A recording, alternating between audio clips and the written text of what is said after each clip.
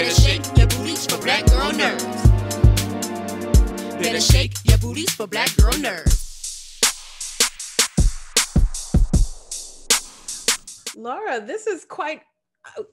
First, let me just say, this is probably the most interesting cast of characters I have ever seen. This story is so unique and has so many people that add to the pot and really make the story reveal itself. You being at the head of that cast, what first attracted you to this role?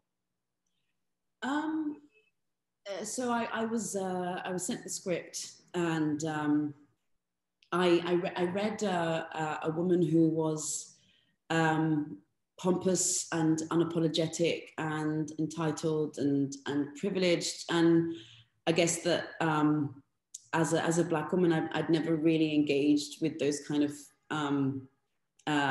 characteristics before. We're so often expected to be, the strong Black woman, and so there was a possibility for I guess a bit of freedom, and she's also has so much heart and patience, and believes in something bigger than her own self. So I think, there were characteristics that I think it were kind of like dream characteristics, I would say. So I was very, very excited to go up for the role.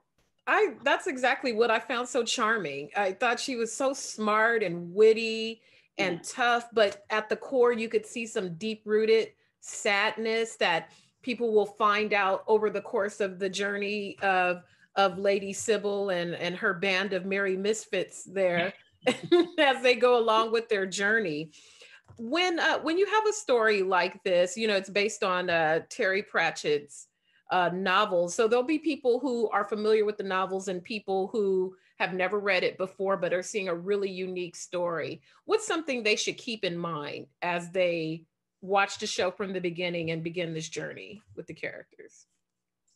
They should keep in mind that it's a story about humanity and the possibility for change, and also the ability to.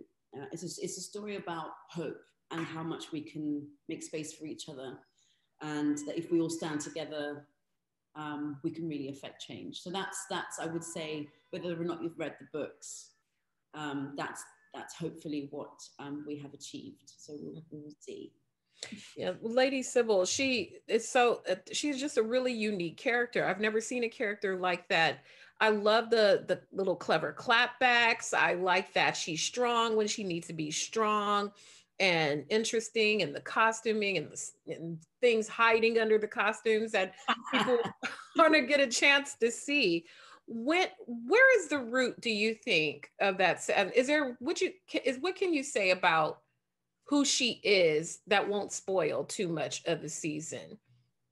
Just the fact that she is a lady, so that implies that she is a royal or an elevated figure in society. Yes. So she's the last member of nobility, of Ankh-Morpork, and I would say that something was taken away from her too soon, and so she had to experience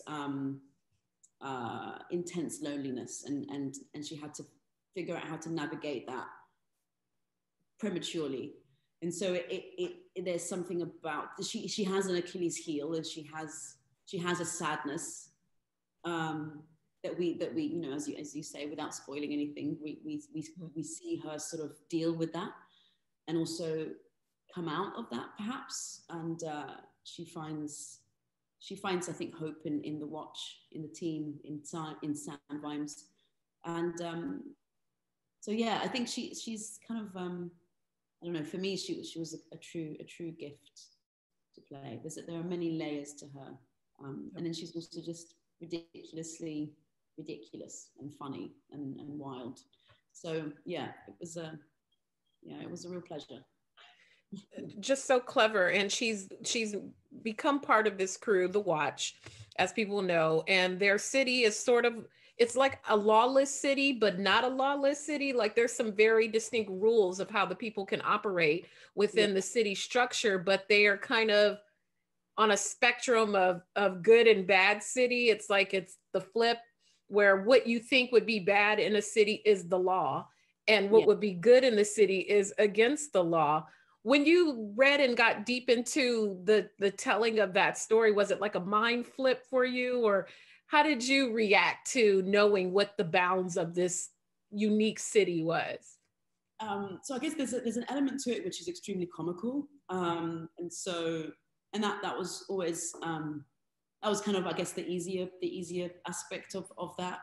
I would say that we live in a world in which crime is legal. So Ankh-Morpork is crime is legal, and there are quotas that need to be filled. So there has to be, so because crime got so bad, they came up with a system in which you fill a certain quota so there has to be a certain amount of robberies a year, there have to be a certain amount of assassinations or inhumations a year. And just so that, then we all know where we stand. And so we're living in a basically a world in which you literally book your robbery with the Thieves Guild. And so I found that actually it wasn't too dissimilar to the world that we live in now. I think that we experience incredible injustices, and people don't get, there is no repercussions for many criminals. And so I think I attached myself to that quite a lot. And I think, and that was my anchor into our world. It was the snakes and ladder sort of like, yeah, I understand where we're at. This makes sense to me. It actually wasn't a mind mess up. Yeah,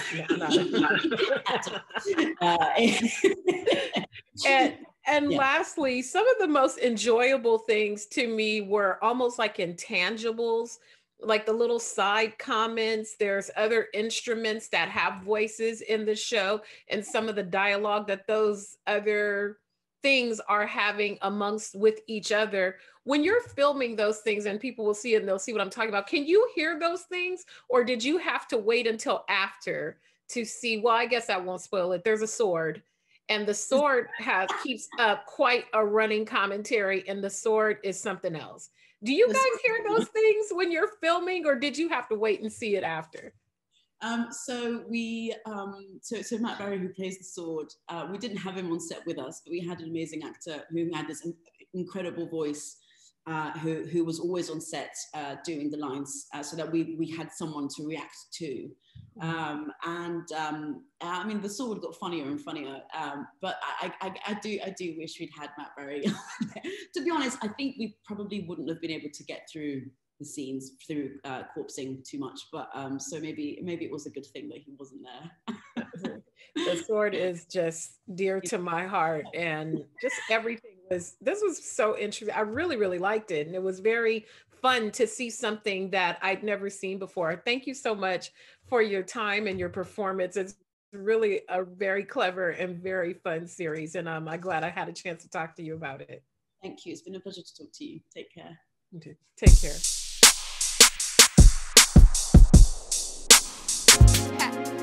Better shake your booties for black girl nerves. Better shake your booties for black girl nerves.